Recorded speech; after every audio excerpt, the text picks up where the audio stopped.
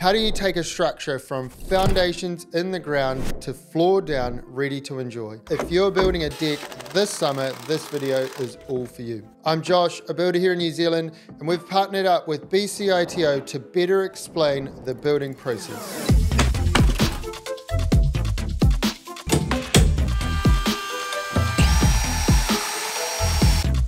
In this video here, I'll explain different elements of the subfloor. I'll help you understand the plans, and stick around to the end of the video where I'll explain some of the common mistakes and how to avoid them. Remember, this is part 2 of a 2-part series. If you haven't already, go and watch piles and poles. So your piles are in the ground. What's next? 2 things. You're going to run your bearers and then you're going to run your joists. Each of these elements is all about taking the weight or the load and spreading it to the piles, which spreads it to the ground. So whatever you're building, you want to make sure that it can support what's going on top. Now there's tables in 3604. They'll tell you how thick, how strong your bearer needs to be depending on your pile spacing. Hopefully you've worked this all out before you started your piles. These will also be on the floor framing plan if you're doing a consented structure. So bearers sit on top of the piles. I like to install the piles and then use a laser level to cut them all to height. You now lay out your bearers. If you're laying multiple lines of bearers, make sure you stagger the join. Also note that joins are made directly above piles. Another thing is, timber will always have a natural cantilever up or down, a bow. We eye up the timber, we put an arrow where the bow is facing, and then when you're building a floor structure, you always make sure the bow and the timber is going upwards, so as the load of the floor goes on it, it compresses down. Whereas if you put the bow downwards, all of that would act in reverse. Here you can see that the bearers get cut flush with the end of the piles, and you do this before you put any pile bracing hardware in. This would now be the perfect time to tie your bearers to your piles and make sure everything is nice and level. There's a bunch of different options for tying bearers to piles. You can find that out in 3604. Now you're ready to install joists. And the first thing I do is make sure that your heights are working. Can't reiterate enough, every step of the way double check with your lines and your measurements so that when you get to lay that final layer, it just goes down and it all lines up and it's mint. A couple of tips: if your height's a little bit off, you can adjust under your joists. And this is really common. You're never going to get it perfectly flat without a lot of work. Even just timber, there's a difference in the gauging of a couple of mils. So if your bearer is a couple of mils thicker and your joist a couple of mils thicker, you're going to end up with a build-up of plus or minus 5 mils. How do you resolve that?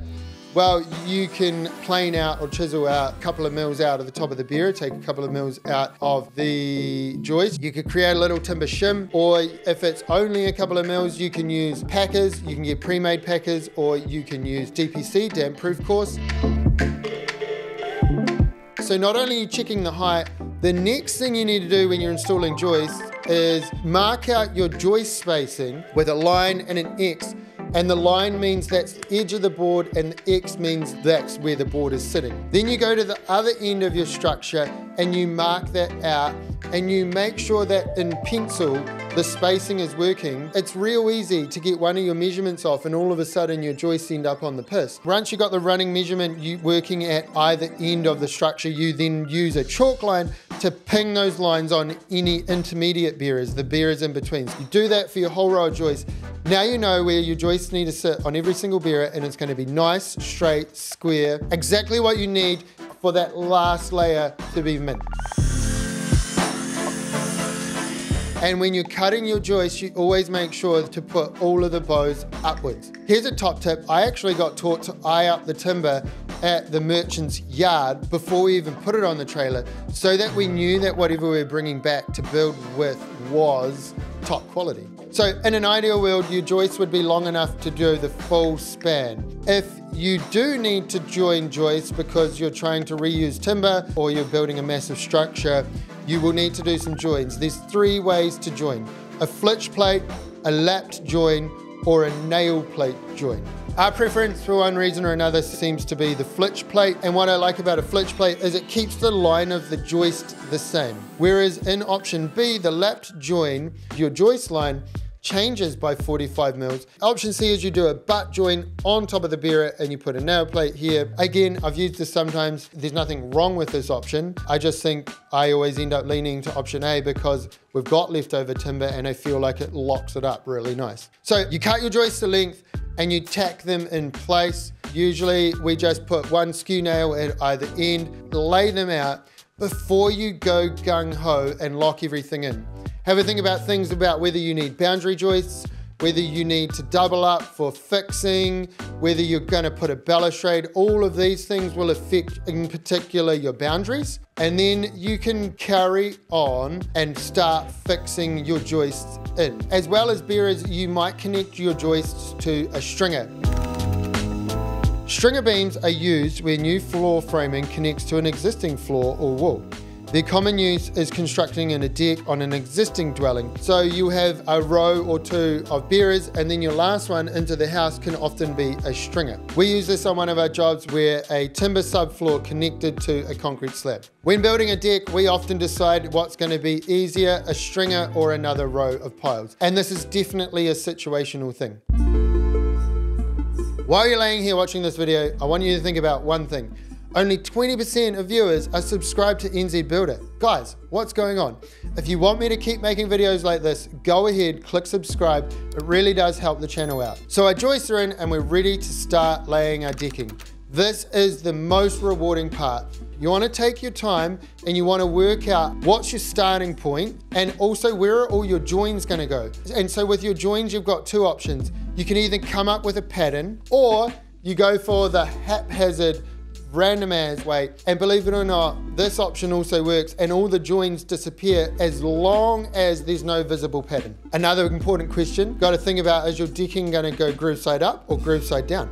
The age-old argument. Personally, I love putting the groove side down. So decking's usually like 90 or 135 is two common sizes. And then you got to allow for a gap. Imagine you're allowing 5 mils. You work out your overall distance, it could be 3,600, divide by 95, and that gives you approximately how many boards you're going to use. Why this is important is because you don't want a little slither of decking that you have to put at one end or the other, or you don't want to get to the end and all of a sudden you've had these perfect 5 mil gaps the whole way and now you got this 10 mil gap. This final layer and the way you fix it is how it gets seen forever. So make sure you come up with a bit of a plan of how it's all going to get laid down. Again, just like setting out the joists, mark it out in pencil, have a think about it, adjust if needed.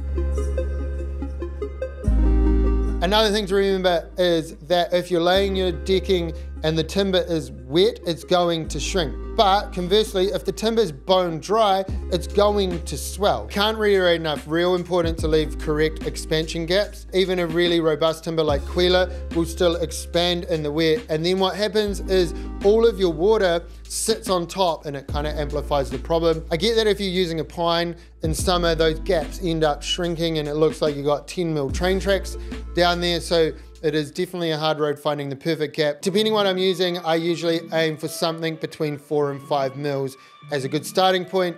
I'll use a nail, or we also sometimes use the camo tool, which has a 4.5 mil spacer and pulls the boards in tight. So once you've laid out a section of decking, you're going to want to fix it off. Most likely you're either going to be using nails or screws, and I've used both and for different situations. My very first project, I was a brand new homeowner, money was tight. I did everything manually. I used nails. I went for cheap and cheerful and individually punched every nail myself. When I did the section nobody wanted, I used the camo tool and the stainless steel screws with the hidden fixing system. So there's a bunch of options in between. But also the decking you choose will dictate the way you fix it and the intensity. For example, Quila, no matter what you're doing, you need to pre-drill every hole. But the biggest thing is no matter what, when you're doing your fixing, you want everything to be in a nice line. Take the time to mark where you're fixing before you drill and screw and whack in a nail, because you don't want to be sitting on this mint thing you've built getting annoyed by your wobbly lines.